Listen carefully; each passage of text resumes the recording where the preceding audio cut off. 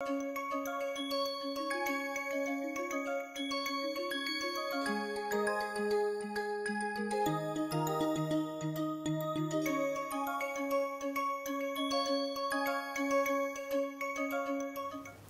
we are going to make a general definition of the three-dimensional strain.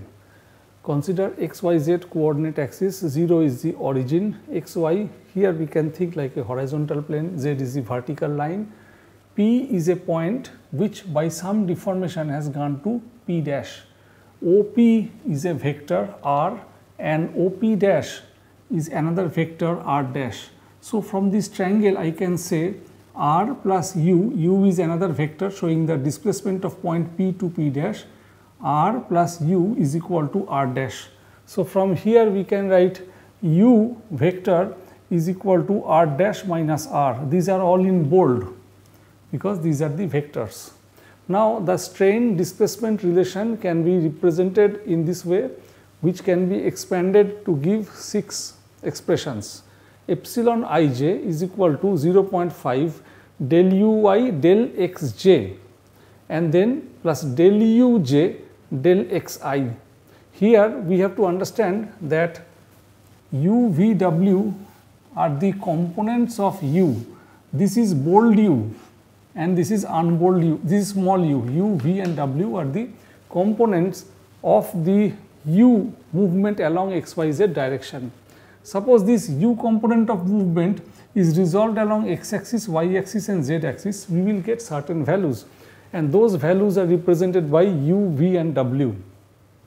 Now we will try to understand it. Here we can think I and j as 1 to 3 or we can think as x, y, z. In different books they might be using 1 to 3 or x, y, z. Now let us expand it and I put I is equal to x and j is equal to x. That means epsilon xx, epsilon xx. Now what happens here? Del ui, this I becomes x. Ux means the component of movement of u along the x, which is the small u.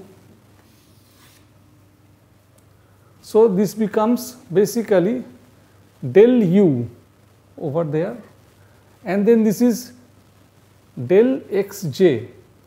We are putting j also is equal to x.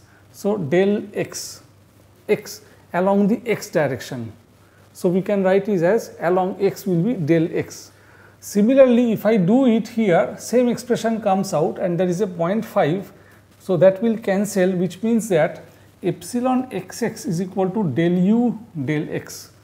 The u component of movement of the capital U and there is a del x in the denominator along the x direction. Similarly, I would request you from here take time and find out the expression for epsilon yy and epsilon zz. Now it will be important to know what is epsilon xx, epsilon yy, epsilon ij, etc. We have already discussed the stress as second rank tensor. How we did it? We considered axis 1, axis 2 and axis 3. Then we defined the symbol sigma ij and the stresses that are applied. Here we are using the symbol epsilon ij, the same meaning. That means if there is a strain perpendicular to this plane in this direction, I have to call it epsilon 1. So this can be called as a normal strain. Similarly, a strain along direction 2 and perpendicular to this surface will be called epsilon 2 and a strain along this direction will be called epsilon 3. Any strain that acts on the surface will be called as the shear strain. Here sigma epsilon 1, epsilon 2 and epsilon 3 are the normal strain. We can say epsilon ii means normal strain, and for epsilon ij when I not equal to j, it will be called as a shear strain. It is a shear strain if I is not equal to j. such as epsilon 1 2, epsilon 2 3, etc. How they are defined? In the same way we were doing sigma ij, same way we can define, and I can put some arrows within the diagram to show these shears. Like this can be one shear, this is one shear, this is another shear. On this plane 3 there can be a shear here, there can be a shear there. So they are named epsilon ij when I not equal to j, such as epsilon 2 3 or epsilon 2 1. Now let's look at how the shear strain is explained. Consider that the cube is not under any torque. That means sigma ij is equal to sigma ji, and in that case it can be shown that the epsilon ij is equal to epsilon ji. That means epsilon 1 2 is equal to epsilon 2 1, epsilon 1 3 is equal to epsilon 3 1, etc. So epsilon yz in that case is equal to epsilon zy, and with this epsilon zy I am going to initiate how this expression is being made. Epsilon zy is equal to this. So here you note it is epsilon ij, that means I am taking I as equal to z, and this j is equal to y. Now let us look at it. 0.5 del u I will become z, that means del u z. What does that mean? The component of u along z, which is the omega or w, I have said already u, v, w are the components of x, y, z. So therefore del u z will be replaced by del w divided by del xj. Here xj, j is equal to y because I am talking about the epsilon zy.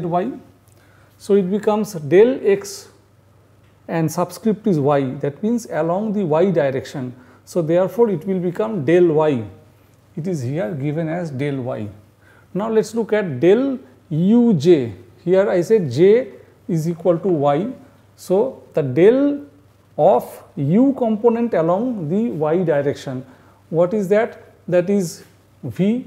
So del v is stated there, divided by del xi, where I is the z here, which will be del xz, that means, or the z direction, so we call it as the del z. So we know that, find that epsilon zy is equal to 0.5 del w del y plus del v del z, and then here is 0.5 to multiply, and in a specific case I have said that the epsilon zy is equal to the epsilon yz. Similarly, and students must take time to understand that epsilon zx is equal to epsilon xz is equal to this expression, and epsilon xy is equal to epsilon yx will be equal to this expression. Here these three are the normal strain and these three are the shear strain that has been deduced. So what we were talking, this is the general definition of the three-dimensional strain, and this is how we proceed. We have also the strain parameters. Earlier I have talked about the elongation, extension, then the stretch, quadratic elongation, reciprocal quadratic elongation, natural strain or finite or the logarithmic strain. Those were done, that is at one side, and in 3 dimension this is the way of expressing the strain. Now let us look at the strain definition in 2 dimension. Consider the 2 axis, and this is a small body in 2 dimension which has been deformed to this white parallelogram. Imagine this distance is delta uy, small distance, and this distance is delta ux, that is also a small distance. This distance is x unit and this distance is y unit. Then we can define the epsilon xy, which is equal to epsilon yx when the body does not rotate, no torque, and when the sigma ij equal to sigma ji, in that case will be defined as 0.5, and as has been shown right now, delta ux divided by y plus delta uy divided by x, and the tensorial strain will be represented as, in a matrix, epsilon xx, epsilon xy, epsilon xy, epsilon yy. Here the epsilon xy equal to epsilon yx, basically this has been defined, and already I have defined the epsilon xx, etc.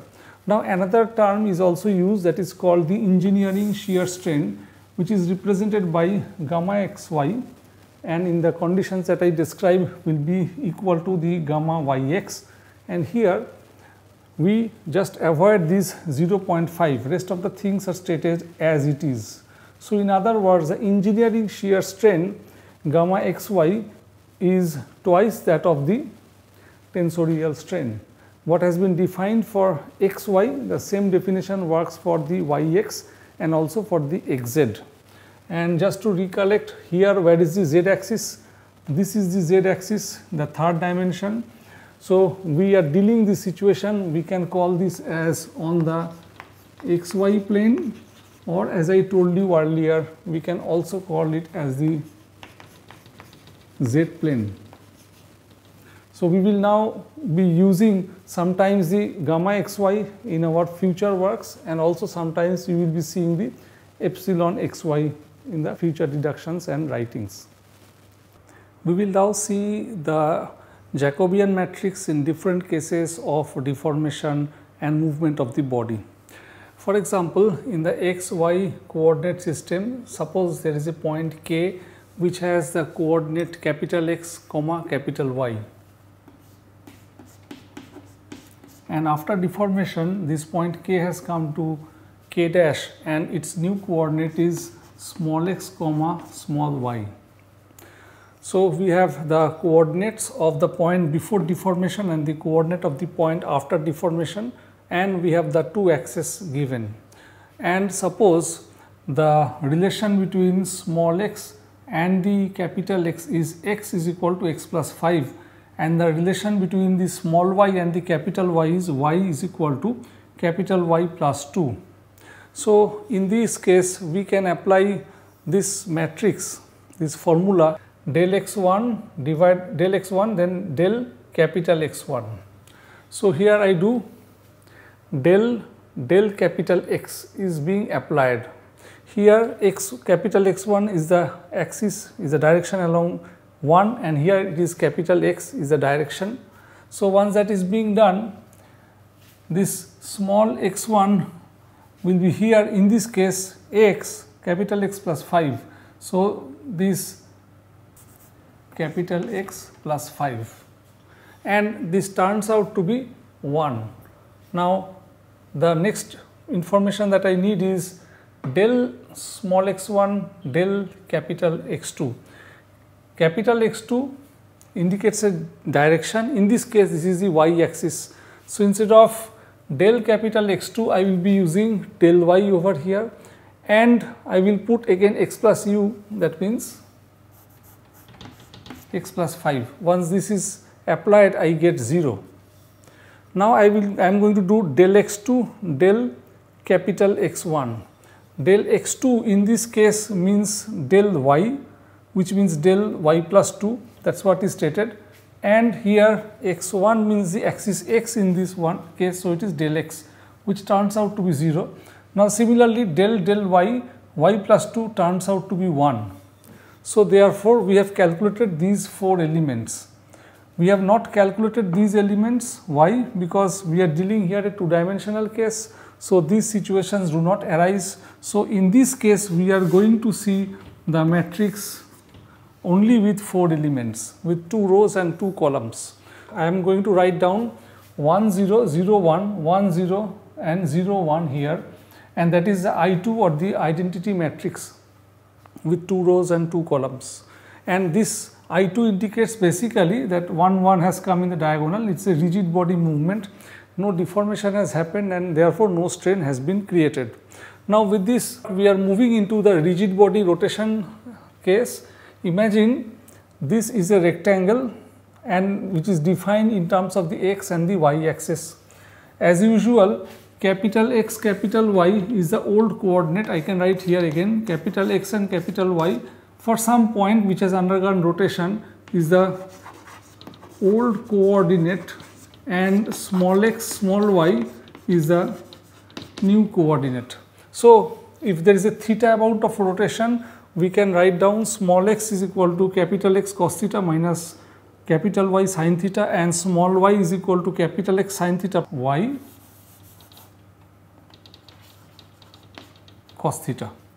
So, now here if we apply this Jacobian matrix, this operation 1, 2, 3 and 4 in the way I described, we will find out finally cos theta minus sin theta and cos theta. And interestingly, if we do a determinant of this F matrix, we will find 1. That is an observation. So, there is a rigid body rotation, and this is how the Jacobian matrix has been represented. We will see more such examples. To continue, let us look at stretching. Imagine by this pulling, we have pulled this rectangle up, and this side also we have pulled it, so that this rectangle finally becomes that rectangle, that is origin 0, 0. Now, any point on this, say here, there or there, let us say has a coordinate x comma y, and after deformation that point has gone, say if you are considering this point has gone up, if you are considering this point has gone in that direction, is new coordinate is small x small y. So, we can find out a relationship, small x is equal to say 2 capital X plus 0 y, and y is equal to 0 x, that means no x term 1.5 y. So, in this case, this formula for finding out, or if we find out this Jacobian matrix F is equal to 2, 0, 0, 1.5, and we see clearly this is not the identity matrix. We can also note that x, y new coordinate is equal to F as the matrix, this one, and then capital X, capital Y as the old coordinate.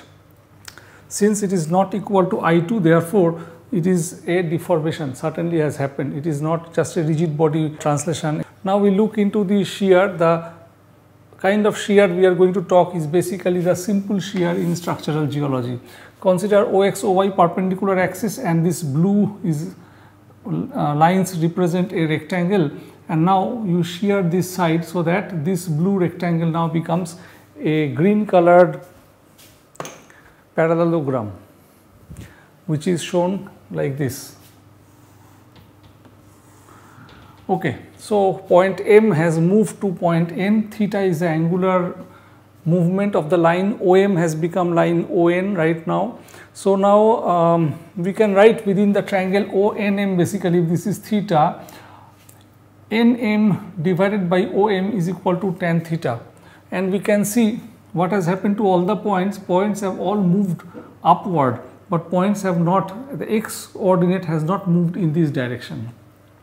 So, we can write that small x, the new ordinate of x is equal to 1 into x plus 0 into y. That means, change in y has not affected the x value, and small y in this direction, all the ordinates is equal to 0.5x, let us say some number, plus 1 into y. So, here there is influence of both x and y.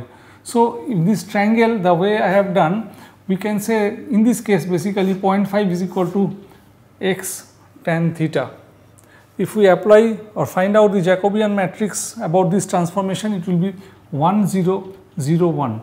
No, 1, 0 and 0.51 as has been shown. So, I understand the derivation was difficult, lengthy, but when we are working with it, the Jacobian matrix is not at all difficult to handle. We have seen the Jacobian matrix, now we want to see it in a different way. Consider we are moving from Cartesian to a polar coordinate system. So, the J which is like this in the Cartesian system, how will it look like? Let us take a point x, y, and which is represented by the point K. This x, y can be represented, if I join from the origin by a straight line, this distance if it is taken as small r, then this distance is r cos theta, and that is the r sin theta, where theta is the angle between them. R comma theta becomes the polar coordinate. So, in other words, we can move from x to r cos theta and y to r sin theta. Square root of x square plus y square is equal to r, of course, which is seen from the diagram. Now, here the J matrix will alter in this way: del x del r, del x del theta, del y del r, and del y del theta. So, if we use this and this, we get cos theta minus r sin theta, and r cos theta. Now, an exercise for the students: x defined by the u and v coordinate is 3u minus v, y defined by the u and v parameters is 7uv. Find out the J matrix. So, I would request students not to move ahead with the video. Solve it, take your time, solve, and then you will look for the solution. I really hope you waited for a while, and you can look at this. This is the solution of the problem.